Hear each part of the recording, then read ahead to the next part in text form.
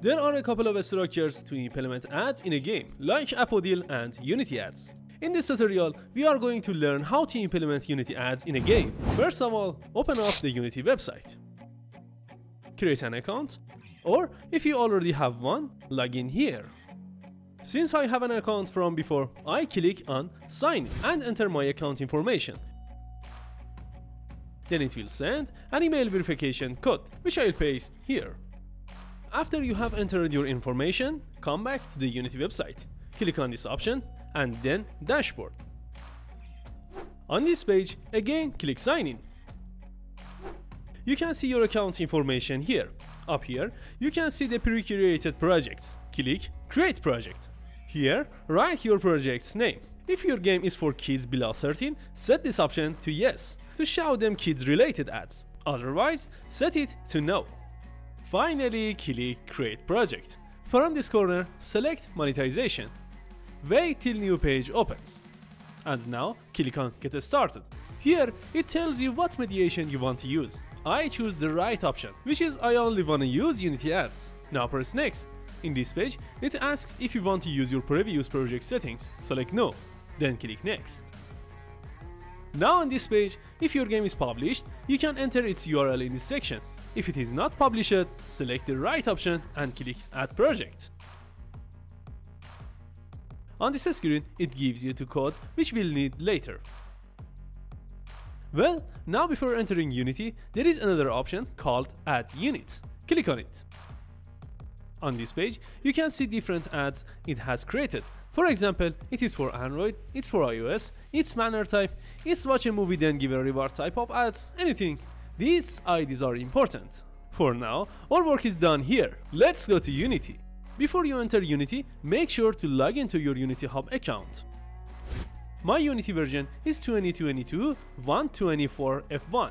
It's possible that your version is different, but in general, what we do is the same. So up here, click on Window, General, Services. On this page, you should install the advertisements package, so select and install it. I did it before.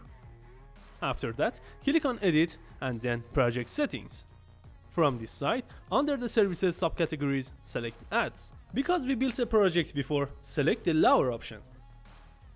In Organization, select your account. And for Project, select a defined project, which for me is called Final Test. Now click Link Project ID and then Yes. Wait a bit till it connects. Now here it shows created in website game ID.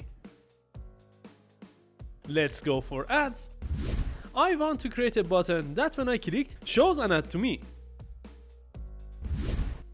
As you saw and learned in previous lectures, create a button. We need two scripts, one for initializing ads and another one for loading and displaying. So create these two scripts.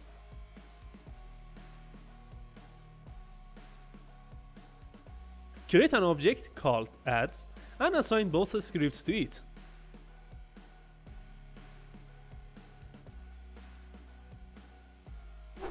For the initialization script, go to this link.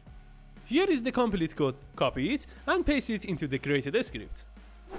Remember to change the class name to your script's name. Don't forget that, it's very important. Next script is for the ads we wanna implement. Again, from this link, you can implement any ad you want. I wanna implement rewarded ads in Unity, which means it shows the ad and then gives the reward. So copy the whole code and paste it into the second script. Again, remember to change the class name to the script's name. Let's go to the scripts. In the initializer script, we have a couple of parts. In the upper section, it initializes. If it succeeds, this void runs. And if it fails to initialize, the lower section executes. After success, it should load the ad in the other script. Here. So we should access it somehow. Define the script name as public and assign another name called ads. Now in this void, where advertisement initialized successfully, write ads.loaded until the ads get loaded. Let's go to the ads script. We have a button, two ID strings, which are the ones we got from the website. In line 22, disables the button. In the load ad void, loads ads. This void runs after ads have loaded successfully. Show ad void is the most important. When we call it, it displays the ad. Now if the ads displayed successfully and we wanted to give the reward to the user, we should do it here. For example, coins or any other stuff.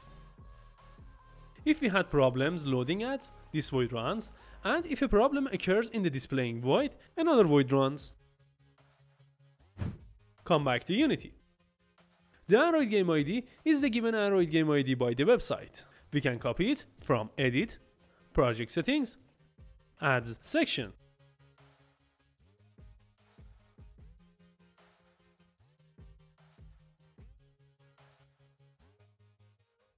Assign the button to the defined button in the script, and assign the ads script to the ads. And lastly, select the button, click this plus, assign ads to it,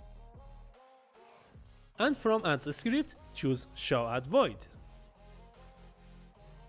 Let's go for test. Press play. First, the button is deactivated. Ads initialize. Then ads load. Then the button activates. Now I can click on it. If you do all the steps correctly, this page will display to you. Finally, remember, when you got the license key from Google Play, in your Unity panel, select the project and enter the license here. Thanks for watching.